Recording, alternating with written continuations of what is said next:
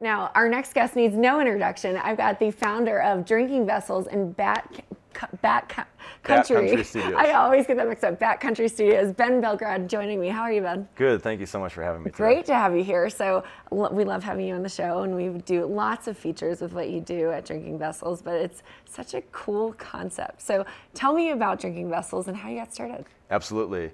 So I have a glass blowing studio in Minturn where we represent between 50 and 100 artists, primarily glass, but also ceramics and painters and all different kinds of mediums, specializing in drinkware, handmade drinkware.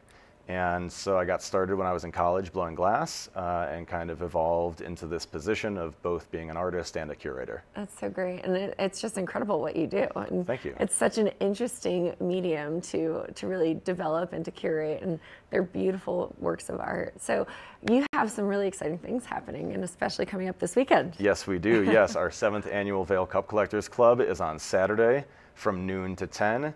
Over at Back Country Studios in Minturn, and we have artists coming in from around the country to create collaborations at my studio, as well as then on Sunday the 25th we'll be going to Vail as a group to go ride and enjoy the mountain. That sounds great, and especially for people that are coming in from all over the country. So 7th annual, tell me about the event. So it runs, it's a full day event. Tell me all about it. Yeah, so it's all day at the studio. We have food from our friends down in Denver, Workbench. We have this drink sponsor, Yerba Star, which is like a yerba mate energy drink. We're going to have all kinds of exciting live performance art happening, from glass blowing to painting and other mediums. And it's just a cool way for collectors and artists and appreciators to all kind of commingle in an intimate space where everybody gets to have personal conversations and watch live glass art being made. Oh, that's true, and that's what I love about the Valley here, is that it's communal, and we really are very artistic. And so to be able to walk away with a piece of art like the glass that you've got here, and this is one of your personal works of art as well. Yeah, so this is really a piece we made for the show. Yeah. This is a collaboration from a friend of mine, Yushin, who lives over in Evergreen. And I'll pour some of this Yerba Star to start my morning. I'm thinking I probably need one of those as well after we're done with this conversation. Yeah, here. This is one of my favorite drinks, and they sponsor most of our shows. Well, I can smell it. It smells great. And so loving this glass. So this is a collaboration, and this is your signature design, essentially. Yeah, so this has my signature composition notebook pattern in the middle, and then Yushin's reticellos, and you might be able to see on the bottom there, it's got another pattern underneath. It's a stunning piece of work. Thank you so much. You know, I love collecting cups and things, so this is really great, and to have unique pieces. So you mentioned with the 7th annual, you've got over 100 artists, about 100 artists that you'll be featuring? We're representing about 100 artists on our regular kind of programming, and there are between 15 and 20 artists in the show for this weekend for the Vail Cup Collectors Club.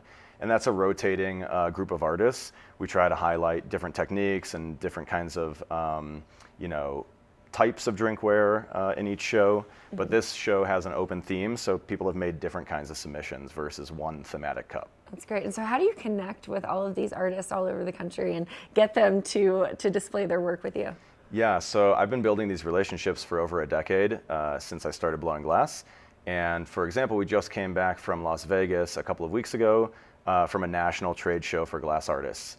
And so when I'm at those shows, I'm often you know, meeting these artists and offering them the opportunity to showcase and sell on our platform, which is kind of a unique space because we sell one-of-a-kind handmade drinkware, and we're one of the only marketplaces for kind of work of this caliber. That's great. And so each piece is unique. There's not going to be an exact replica of each piece of glassware that you sell. So talk to me a little bit about the process, you know. Sure. And during the event as well, we get to actually witness these pieces being made. So can you explain a little bit about how it starts from inception to finish? Yeah, so what we're doing is borosilicate flame working, or scientific glass blowing, and we're applying that in an artistic application. So each of the colors that you see here in this cup are an individual piece of glass that we've, through a series of different patterns and techniques, incorporated into the final product. And so we're starting with like solid rods that are about the size of a number 2 pencil in diameter. Wow. And also like tubing of varying sizes and wall weights. And we're melting that material in a flame that's about 4,000 to 5,000 degrees. The molten glass is about 2,000 to 2,500 degrees. And then we're manipulating it with graphite tools with our breath with machines called lathes. And once the piece is made, we put it in a kiln or an oven where the piece can gradually cool down from that very hot temperature I described until it gets to room temperature the next day. So you're telling me that this gorgeous piece of drinkware was made from a #2 pencil, the size of a #2 pencil, essentially. Yeah, each of the individual colors and the stringers and then the lip wrap are all individual sticks of color. That's amazing. And at one point, this entire glass was molten liquid, and it was being spun to keep its form. And so Yushin spun this one in evergreen. I made some prep here at my studio, and we put it together. So that's kind of how these come to be. That's great. And so the Vail Cup Collectors Club, You got it. 7th annual is Yes. Saturday from 12 to Absolutely. 10. And so you can watch artists do this. Yeah, I'm actually heading to Eagle Airport in a few minutes to pick up one of our guest artists from Austin, Texas. We have artists coming in from around the country to showcase their work and their skills, because these are some of the most skilled artists in the world. It's impressive and it's so beautiful. So the event, you have to buy tickets. You can't Yes. just show up. So talk to me about the specifics and the details around that. Yeah, great. So tickets are available at drinkingvessels.com for $20 for our GA tickets. That would be through the afternoon. And then we have VIP tickets for people who want to have first selection of the work that's being offered, and also like a gift package from our sponsors. And then for everybody on Sunday, anybody who has skis or a ski pass can come join us at Vail. We'll go take kind of my route that I like to ride because I live here full time.